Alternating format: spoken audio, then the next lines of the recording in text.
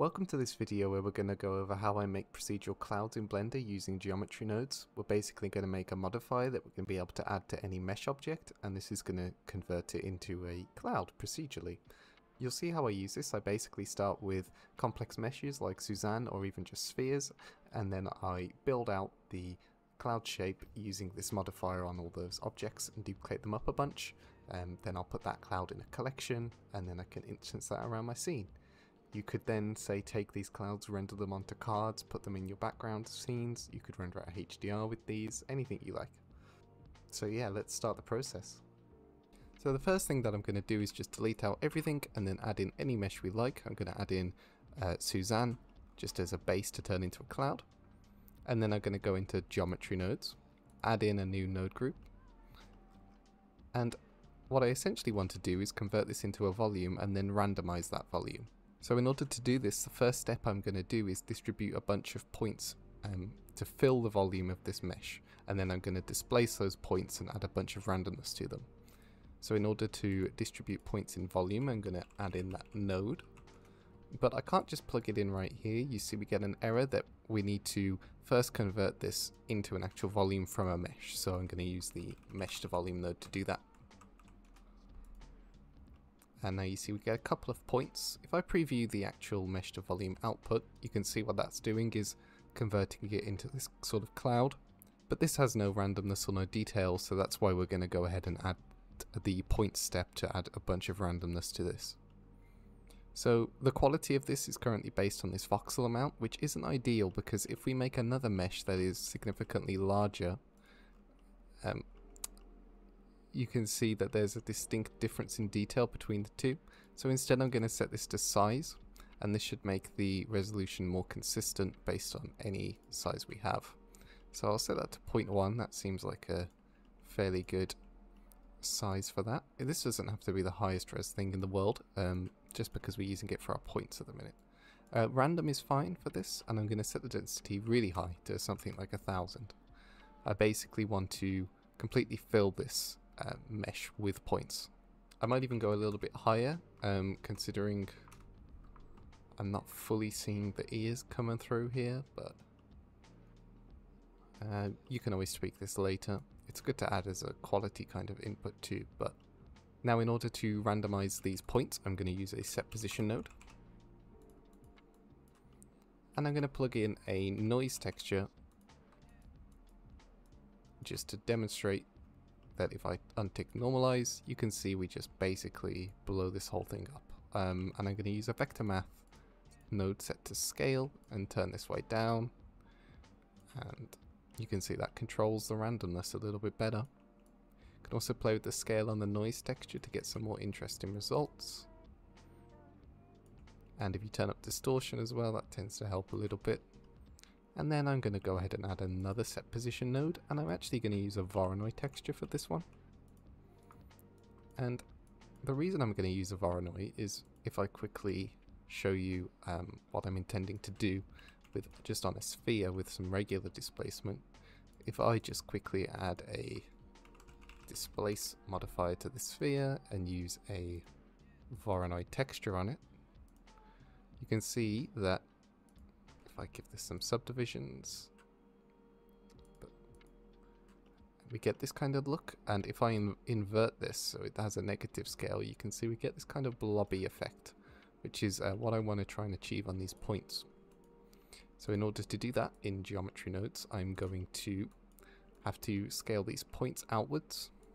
Now with Voronoi textures, you can't plug the color output directly into the offset. It will not do the same thing that a noise texture does, basically, in terms of this color output is quite different to the distance output, and you can see it's just sort of breaking everything up into these little kind of blob shapes, which, you know, isn't the worst thing in the world, but it's not what I'm looking for.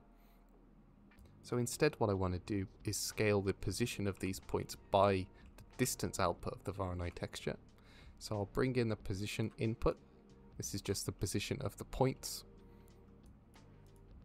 And then I'm going to use a scale node and scale them by the distance of the Voronoi, plug that into the offset, and we get an interesting result.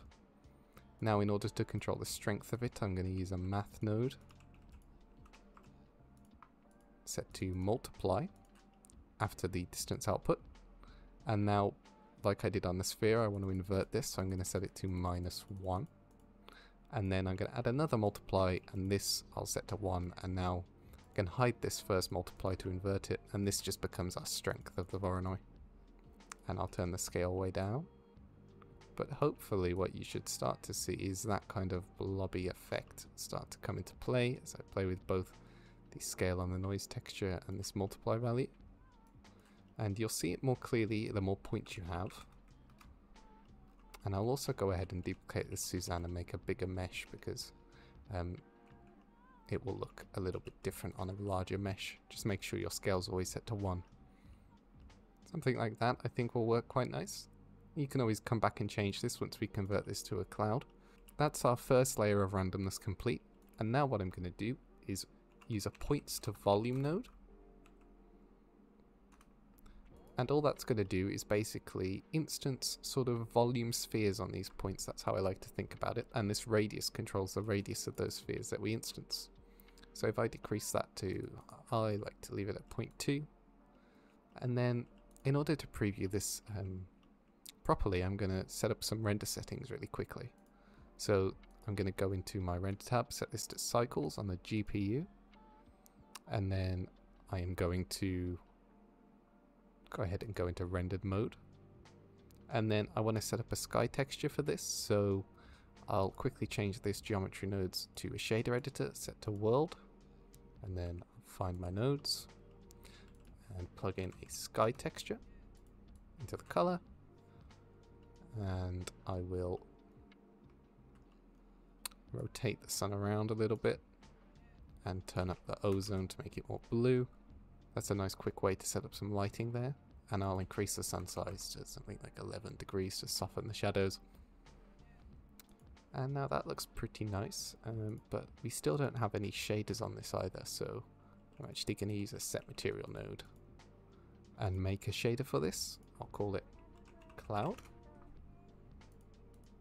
And right now this doesn't work because we're trying to shade a volume with a surface shader, so I'm going to remove the principled BSDF, and I'm going to plug into the volume input a principled volume node. And now I'll increase the value of the color to be bright white. And maybe I can bump up the density a little bit more too. And now you see what we have is this sort of random looking cloud material.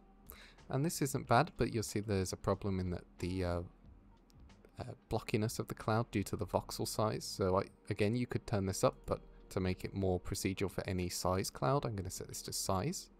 And I'll set it back to 0.1, I think. The higher you make this, this node will become much slower, and you can see this if you turn on timings in the overlays.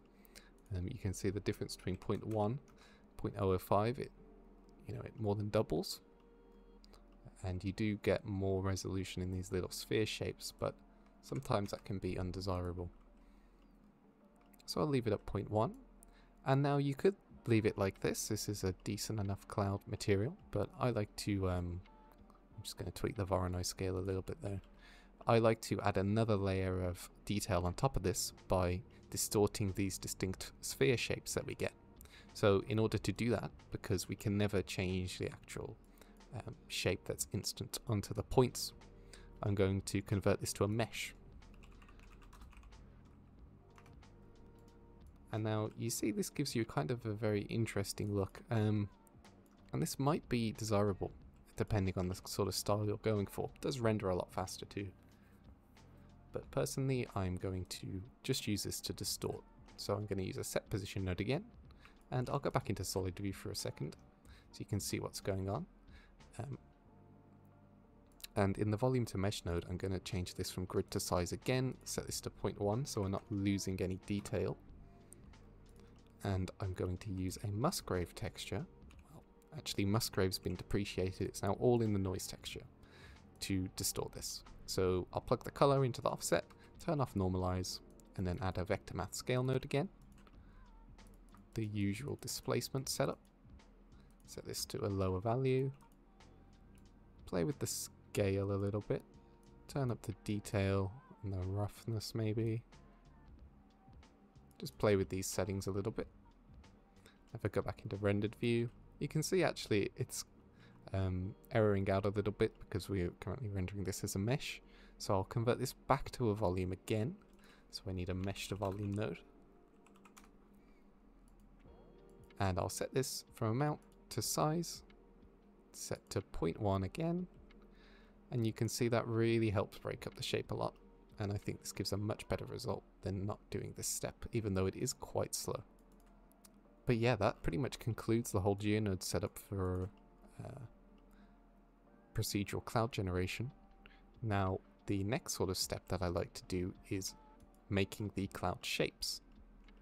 So what I like to do is you'll normally start with a Suzanne or some sort of complex mesh, and then maybe add a sphere, add the same geometry nodes group to that to make it a cloud, and then I'll scale up in edit mode and sort of just start kit bashing these different elements together to make interesting shapes. And then once I have a shape that I like, I tend to grab all the objects that makes it up and put it in its own collection, and I'll call it something like cloud. Cloud A probably, because then I could go ahead and make a bunch of these.